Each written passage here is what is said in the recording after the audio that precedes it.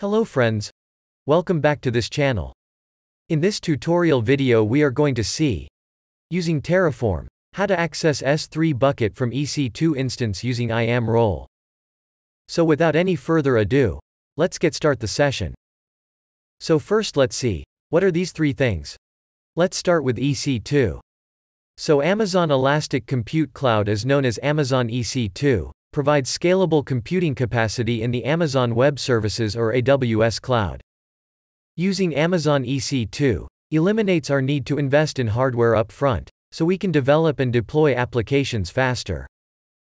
We can use Amazon EC2 to launch as many, or as few virtual servers as we need, configure security and networking, and manage storage. And it also enables you to scale up or down to handle changes in requirements or spikes in popularity, reducing your need to forecast traffic. Now let's talk about Amazon S3. So Amazon Simple Storage Service, is known as Amazon S3, is an object storage service that offers industry-leading scalability, data availability, security, and performance. Customers of all sizes and industries can use Amazon S3 to store and protect any amount of data for a range of use cases, such as data like websites, mobile applications, backup and restore, archive, enterprise applications, IoT devices, and big data analytics. It also provides management features, so that you can optimize, organize, and configure access to your data to meet your specific business, organizational, and compliance requirements. Now let's talk about Terraform, because in this session we are going to take the help of Terraform to perform our task.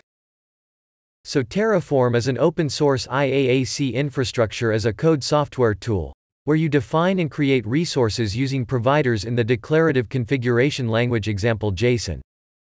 With Terraform, you can package and reuse the code in form of modules. It supports a number of cloud infrastructure providers such as AWS, Azure, GCP, IBM Cloud, OCI, etc.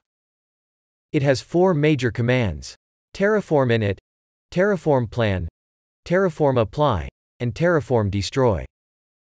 So guys, for this demo, our system must have Terraform and Terraform CLI installed and set up. I have already set up my Terraform CLI in my system. So if you don't know how to install and set up Terraform in your system, don't worry, I had already created a video on that topic. The link is in the description. So here I am going to use files from my demo1 directory. Now first let's see our variable.tf file, which is important for our AWS resources. So here, as you can see, I have declared 4 variables: access key, secret key, region, and bucket name. Here region have one default value US East 1. Now here, as you can see, I have created one more folder called HTML. And in this folder I have created a HTML file. As you can see, in this file it will give us text hello world, okay? Now here in the IAM.tf file, I have created an IAM role named as SSM role for EC2. Here I have mentioned its version, and in the statement, effect is going to allow, and service is going to be EC2. Then I have created IAM instance profile named as SSM role for EC2. Then here I have created policy statement for IAM instance, which is to set SSM managed instance core and S3 read-only access. Now in the security group.tf file, I have created a security group name as WebSG. It has 2 ingress rule. One has port 80 to port 80, and the second one has port 443 to 443. It has egress rule with port 0 to 0, and protocol will be -1. Then I have created instance.tf file, where I have created instance named as web. The AMI is going to be this. Instance type is T2 micro. Here I have mentioned security group, IAM instance profile.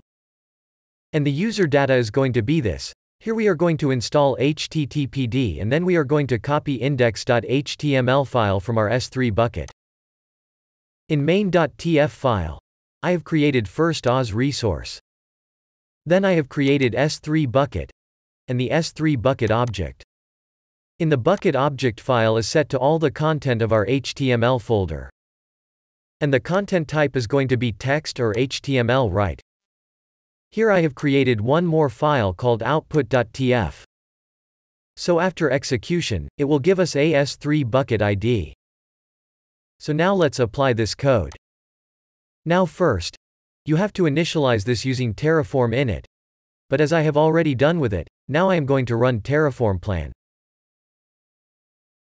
As you can see, it will be going to add 8 resources. So now let's do Terraform apply. Yes, as you can see, we have successfully added 8 resources. Let's copy this bucket ID and paste it on our browser. Hello world. Now it means we have successfully accessed our S3 bucket from EC2 Instance using IAM Role. So guys, that's it for this video. I hope you liked it. I will see you in the next lecture. If you have any question or any doubt, feel free to ask in the comment section below. I will answer you as soon as I can. Thank you for watching. Bye and have a nice day.